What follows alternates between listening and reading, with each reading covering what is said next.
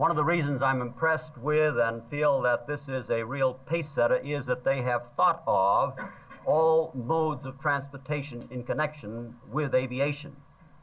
And I am trying to impress upon all of our people, whether they're in aviation or highways or mass transit, that one can't work without the other.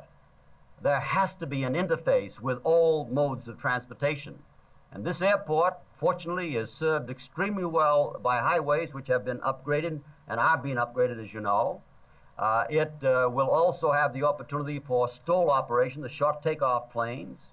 It will also have a good possibility of some high-speed ground transportation, which they have already inquired about and are soliciting help from us on.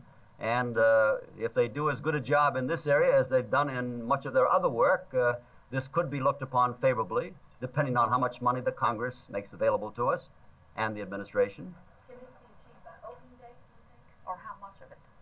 I don't know that all of this can be achieved by opening date, which is mid-73 as I remember it, but their forecasts, of course, not only for passenger service, but their forecast for air cargo just impressed me tremendously, namely 200 berths for, that is for 200 C5As, which would make it the biggest seaport in the nation. That is, it would carry as much tonnage or more tonnage than any seaport in the nation. That would not require this high-speed ground transportation. But insofar as passengers are concerned, I think that a high-speed ground transportation facility could be built, perhaps not in time for the opening of the airport, but sufficiently close to that date when you will not have the passenger volumes naturally they'll have 2 or 3 years after they open. Mr. Secretary, what are your preliminary findings on your report?